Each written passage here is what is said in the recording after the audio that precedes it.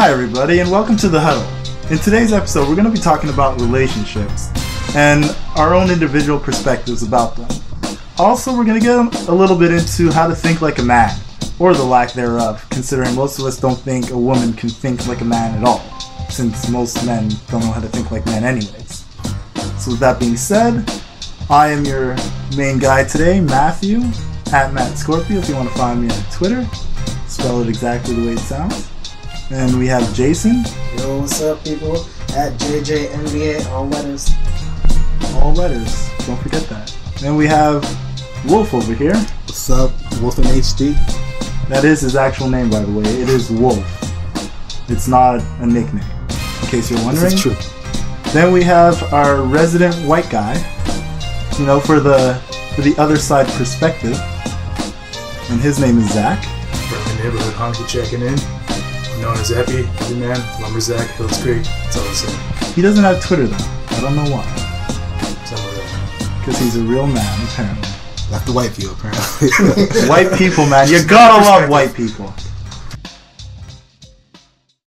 But like, we're all approaching our mid-20s. Like, has shit really changed? Hell no. Yeah. From like college days to now, like, shit's pretty much the same. Well, no, I'm in a relationship. That's it. Yeah, I'm telling you, man, that yin and yang thing is not gonna hold up. Fucking like, the second this guy gets in a relationship, I'm seeing multiple people. Where it was always the other way around. I was always just It's fucking weird. doing whatever the hell I wanted, man. Having sex with bitches left, right, and center. Who cared? The good old days of Dawson. Oh, Yeah, man, I was that fucking... I love Dawson. This fucker would make fun of me for taking chicks out to coffee. Like, There'd be some like nice girl right next to him too, just like, He's what? like, He's oh, being a gentleman. He's like, fuck. I met this chick in class. They're like, did you fuck her yet? Like, no, I just met her. It's like, that's no excuse. Take her upstairs, dude. Yeah, man, you're bad in freaking Dawson, dog. I don't know how you got away with some of the bullshit he came up with. Or if a girl had a man, that information was irrelevant. And No. Unless The rule was, if she told me, then I back the fuck off. yeah. Because to me, it's like, look, if you have a man, you will tell me. Same, like, that's how it works, man. Like, people are like, oh, she has a boyfriend. How do I believe you? You could just be saying it because you don't want me to get with her. You know, like, you could just be, like, pulling the boyfriend card because you're a douche or you're a cockblock. Yeah, but you can't doubt there's more times than one that I come home and just be like, yeah, so what's the deal with that chick? I'm like, she's seeing somebody. I'm like, so? So? That's been your answer, you Hey, well, she ain't see you yet. Like, that's all it is. Have you met him? What's he look like? Actually, yeah. Now the only issue I had with that is that I couldn't go out with a girl in CJ, and that's the mistake I did. Yeah. That's the mistake Well, look, I did. my first CJ? 2 semesters there, I was with someone and it didn't work out. No, me in a certain way, it did work out to a certain point, but you know, having the person in CJ that you know who you're dating with, and you're seeing her every single day. Oh yeah, like if you're in the same place, then no. Hell no. No, but you see, that's the thing. We were there. We were always together, each other, all at the same time in Dawson. And You guys are practically married. okay, let's not push it.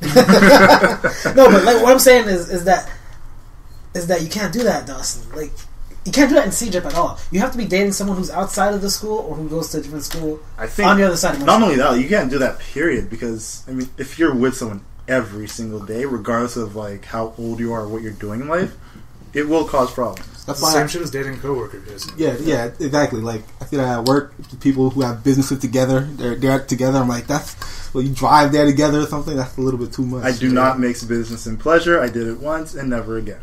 What happened? It did not end well. Lessons learned is all I have to say. Man.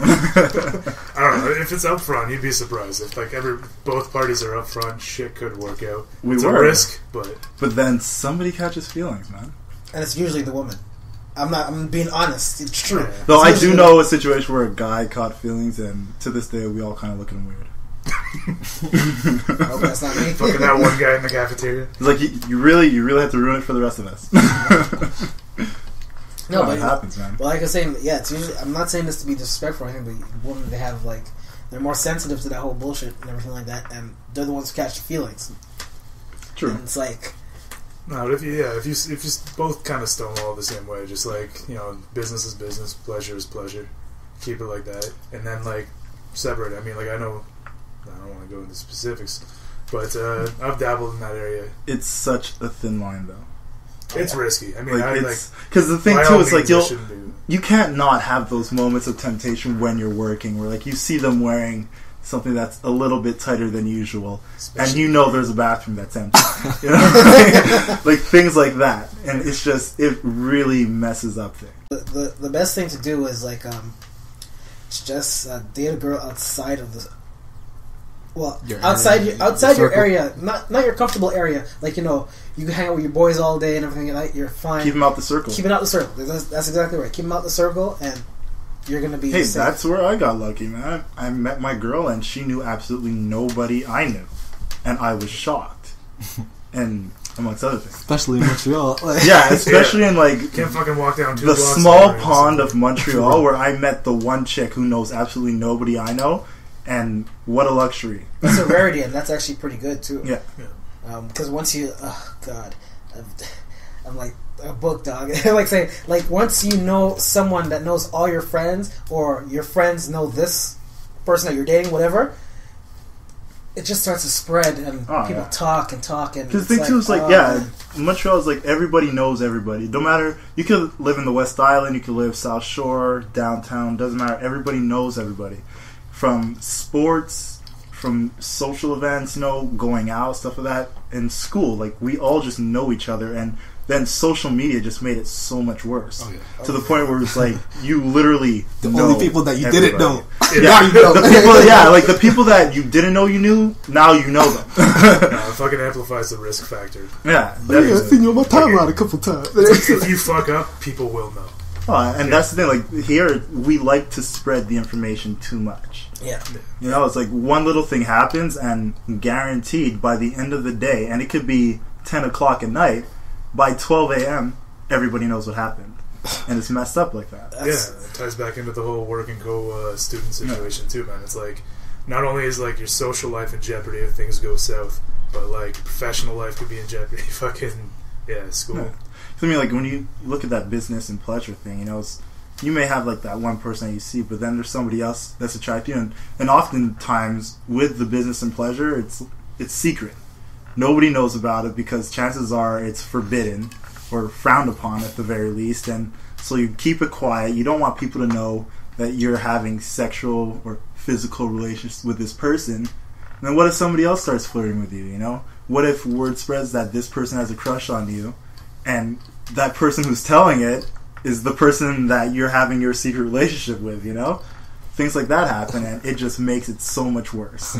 Work was already bad enough. Now you just exactly. It's like I've already been tiptoeing. Now I got to tiptoe around this. Like, come on. Yeah, you're already leading a double life, and then it starts to get like a triple, fucking quadruple. I don't know who I am anymore.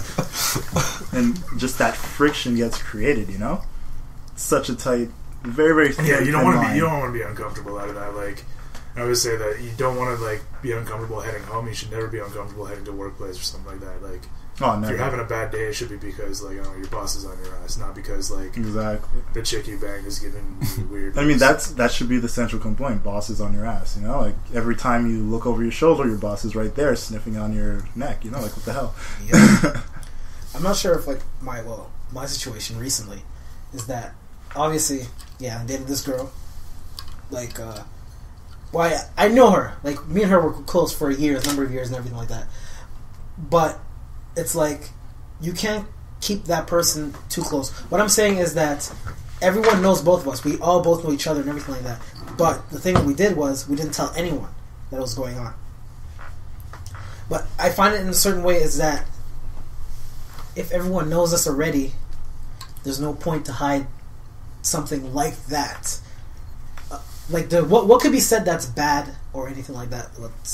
What's going on? Because how can I say this? Like say for example you're dating a girl and you both know each other for years on end, but you decide to keep it quiet.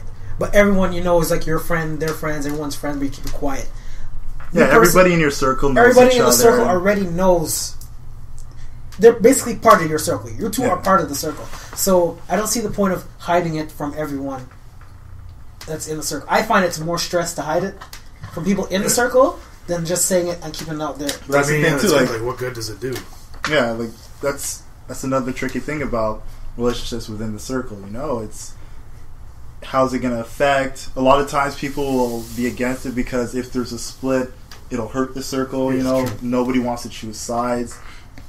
So it's just a matter of figuring out how this relationship can work, or if it doesn't work, what'll happen afterwards. And a lot of times you got to really set up yourself for the negative to make sure that if it does come, it's the most positive negative possible. But from the other side, though, say it doesn't work, like in the circle, right?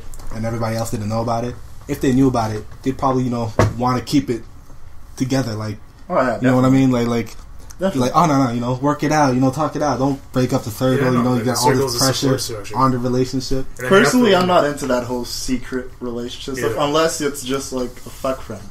Yeah. No, if that's the case, like you don't gotta tell the whole world about a fuck friend. But if you're in a serious relationship, or if you consider it serious, then that's something that I think shouldn't be secret. Because why are you keeping it secret? What's the point of keeping it Well, that's secret? another thing. If it's a close circle, then it's probably a close group of friends. So if that person, like, say, is a chick and like she's already your friend, then There it's you go. basically just like a test of that friendship about how well you know each other to know that, like, look, if shit goes south, it doesn't fuck up the circle or blah blah blah. I mean, all the only addition is what, just sticking your dick in her. But that's what I mean. That's what I mean by going back to the point where you see a girl, and in my experience, what I've seen. I'm not saying this is for everyone. What I've seen is the girl is the one. Like what I could say, she's expected from the beginning of the relationship. She expects it to fail. I'm not sure if that And makes she should have sense. never got into it to begin Fatalistic, with. yeah. I'm not sure if that makes sense. No, that makes sense. A lot of people have those like fatalistic tendencies where they can only see it going downhill, and that's why they don't want to go any further or some shit like that. Yeah, and I find that sad in a way. I understand to a certain point, but if you're gonna get to that point and you're gonna just keep doing that all the time, you're not gonna find no one. Oh, well, yeah, like some people are just No one. naturally cynical. That's something you can't help. Yeah. But at the same time, it's on them. They have to figure out when they're going to be ready to actually give their all into anything. And a lot of times it happens where they actually gave their all into something and it just completely blew up in their face. And that's something you can't help. But at the end of the day, it's like they have to come to the terms of it to themselves. Yeah, man, that's that. But even looking on the person who gets broken up on, like the guy or girl who gets dumped on, could go in my experience. Like, you date a girl for who knows how. Well, length is not a problem. But what I'm saying is, like, you date a girl for who knows amount of time. You get to know her. You do this for her. You do that for her. Blah blah blah. And out of the blue, like, oh, I can't see us being together anymore. I'm like, I just got pimped. I was like, the fuck is this? No, I felt dirty. I felt like I need to take a shower and go home. I'm like, what the fuck is this? I just got used. That's how I see it. I see it like you date a girl for this amount of time, and if We'll put it like this. Did you get the poon? yeah, Then you good, man. Hey, if you hit it more than once, you good. Well, then, yeah, you got to ask yourself, what did you want out of it in the future?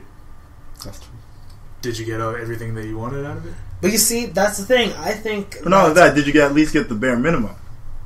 I got the bare minimum. Then you good, man. The bare minimum. But the thing is, you can say, yeah, I caught feeling whatever, whatnot. But that person who I feel that whatever relationship, a guy or girl, that if the person doesn't want to try after like say a week or 2 years together, I find that person's a quitter. A person. They did you a favor. Good point. Like, that person doesn't want to try for the relationship. I'm like, then why did you get into it in the first place? You're just quitting. It's like people don't talk with each other anymore. They just like they just see what's on Facebook and what other people listen to say. They get these ideas in their head. People put ideas in their head, and A lot of times, though, it's better to not get an answer. We always want to know everything, but sometimes it's better just not to know. You know exactly what happened up to that moment. There's no explanation as to why it happened, but you're better off because. And you gotta leave it at that. The more you ask questions, the more you soul search and try to figure out which dot didn't connect, it's just going to drive yourself insane. Like, forget that. This is where it ended. It's unfortunate. There's no concrete reason as to why it had to end that way, but it did. Time to move on. Yeah. Would it have been easier had you know that shit might have ended that way?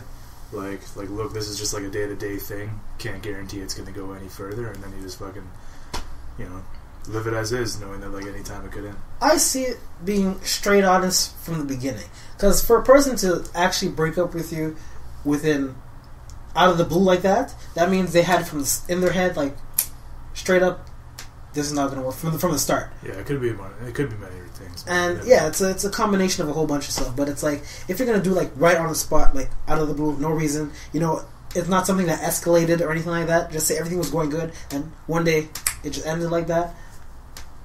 I don't know if I'm being crazy, but that's how I find that person a quitter. I don't know.